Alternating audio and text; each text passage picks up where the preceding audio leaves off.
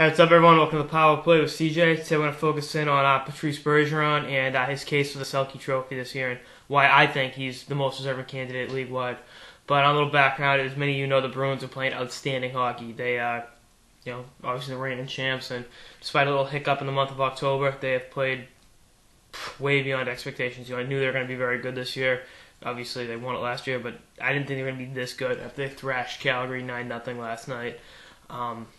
They're in a whole other world. Them and the Rangers are the two elite teams in the Eastern Conference, and see how that shakes up. The Bruins have been there, done that. The Rangers haven't, so we'll see what happens when the games really start to matter. No disrespect to the Rangers; they played outstanding hockey and they're well coached and they have great goaltending. But so the Bruins, and the Bruins are arguably better in all those categories.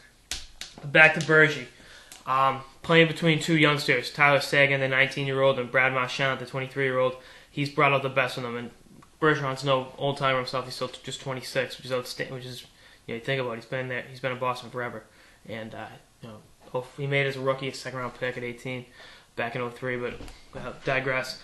He's made those players better. Tyler Seguin is presently averaging a point a game at 36 points in 36 games. He had 22 all last year. Marchand's got 31 and 36, and Bergy's right between them with playing in all 37 games, his jersey number, ironically, and has 33 points. That's where he stands on the team. That's been their best line, obviously. The Lucic, Horton, and Krejci lines left a lot to be desired. But league-wide, I'm going to compare him to the candidates from last year and the three finals. He wasn't a finalist last year, which is kind of ridiculous. He had a great year last year, and I know the trophies don't postseason accolades don't merit consideration for regular season trophies, but he was great in the playoffs, obviously, shaking off a concussion to come back and score 2 goals in Game 7, including the Cup winner for the Bruins, which was ironic. A couple years ago, it looked like he was never going to play again, and as someone who was at that game back in 07 when he got hurt, really meant a lot to see him not only hoist the Cup, but be able to have his name in the history books as scoring the Cup winner goal. That was really a great feeling for me.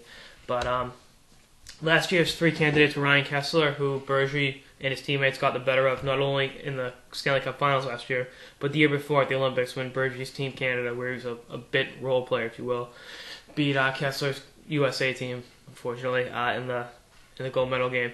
This year, Kessler has played 36 games, has 29 points, and is plus 11. Bergy's better in both, obviously. Bergeron is 5th in the league in plus minus, he's 4th in the league behind 3 teammates, Seguin, Marchand, and Big Z. So it's elite company, and Kessler's nowhere close.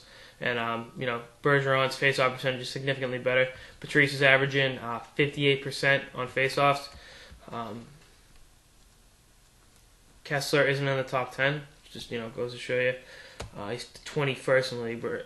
Kessler is. Bergeron's behind Jonathan Taves, who's got 60%, who also is, in my opinion, a very worthy candidate for the Selke, but he doesn't have the accolades Bergeron does. So that rules out Kesler. The next candidate, the third place finish from last year, Kessler won it last year, I meant to say.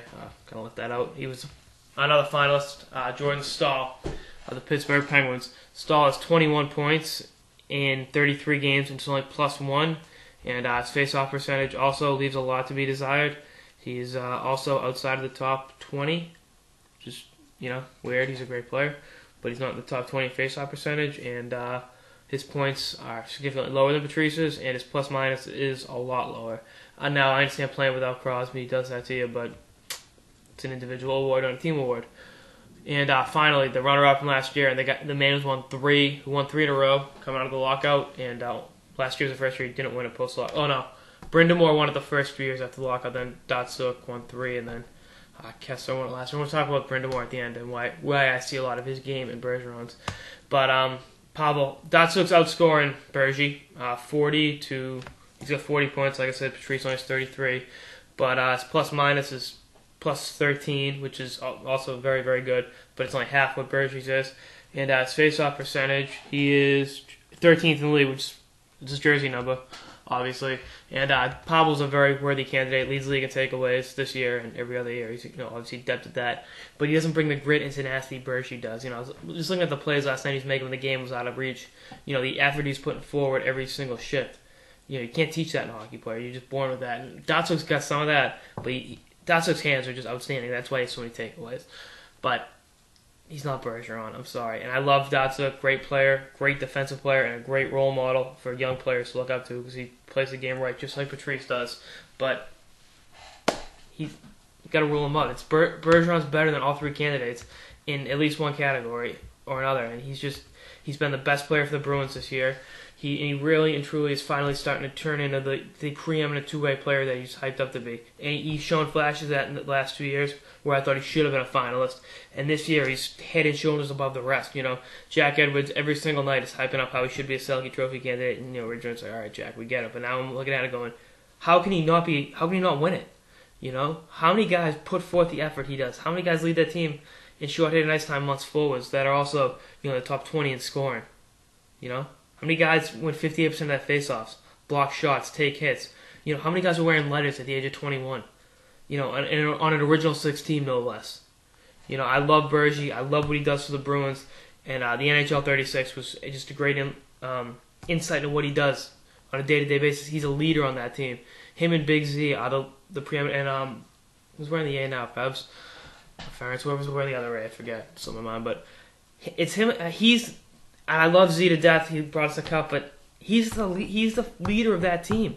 I love him, and he can't do enough good things for the team. And this year, like I said, the injuries in the past, the concussion that made him miss a full season. I was at that game. I thought his career was over, but he's come back and become an even better hockey player. His second year in the league, 2 years before he got the major concussion, he had 75 points. 73 points, and the next year had 70 points, was minus 28, which is ungodly like him. And he's slow to recover because he had 39, 52, and last year 57 points. And this year he's really, even if he doesn't put up 80 points, he does so much more than that. He's the full and complete player. That's why he's on the Canadian Olympic team in 2010. He arguably was Canada's worst forward, if you will. Nothing bad forwards come from Canada. He made it over Stamkos, Marty St. Louis, LeCavalier. He made it over Jordan Saul.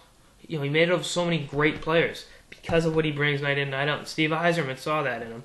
And, he reminds me a lot of Rod Brind'Amour. Like I said, Rod the Bod was a 2-time Selke winner and was great on the faceoffs, played a great defensive game, but also helped out at the offensive end. And the Selke Trophy, with the exception of the Chris Draper won it, has always gone to a high-scoring forward.